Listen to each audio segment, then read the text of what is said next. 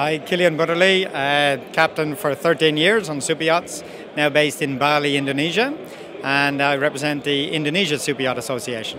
Well, having come from being a professional captain in the Mediterranean, New Zealand was always very, very well known for superb facilities, superb shipyards.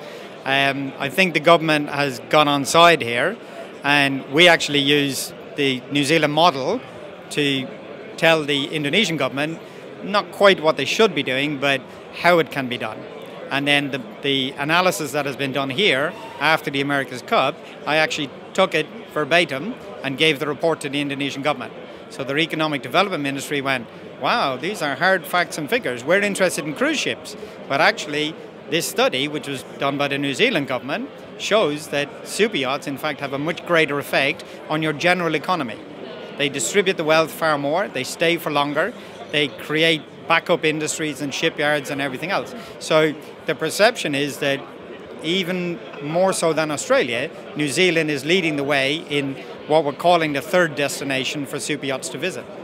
I come from Bali and it's known as a friendly place. I'm originally from Ireland, which is known as a friendly place.